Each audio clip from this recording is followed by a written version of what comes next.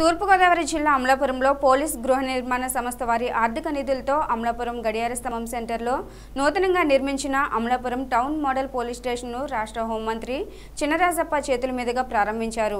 త్వరలోనే నూతన fire station మరియు జైలు నిర్మాణానికి నిధులు కేటాయించి ప్రారంభించనున్నట్లు హోంమంత్రి చినరాజప్ప తెలిపారు. ఈ కార్యక్రమంలో ఉప ముఖ్యమంత్రి Nimmakayala Chinarajappa, director of general police ఆర్పి ఠాకూర్, రాష్ట్ర విద్యుత్ శాఖ మంత్రి కళా వెంకట్రావు, ఎంపీ పండుల రవీంద్రబాబు, రాష్ట్ర గిడ్డంగుల శాఖ డైరెక్టర్ మెట్ల రమణబాబు, ఎమ్మెల్యే ఐదావతుల ఆనందరావు, కారం Shivaji, Kudupudi Chittabbayi, municipal chairman Chikkala Ganesh, vice chairman పిచ్చెట్టి Vijayalakshmi, SP Vishal Gunni హాజరయ్యారు.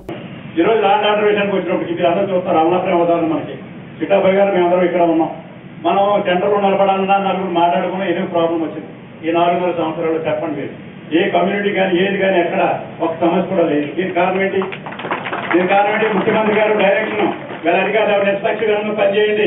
మేము కూడా ఎవరు కూడా అన్ని డిస్కస్ చేసి ఒక ప్లాట్ఫామ్ పెట్టుకొని దీంట్లో చిన్న మీటింగ్ పెట్టుకొని అక్కడ జనంకి ఆ పబ్లిక్ ఏం కావాలి అది కూడా ఆలోచన చేసి ఫ్యూచర్ లో ఇంకా మంచిగా పోలీసింగ్ చేయడానికి మేము ప్రయత్నం చేస్తాము. ఈ రోజు ఆనరబుల్ హోమ్ మినిస్టర్ గారు నాకు ఇవాళ అవకాశం ఇచ్చారు. మీ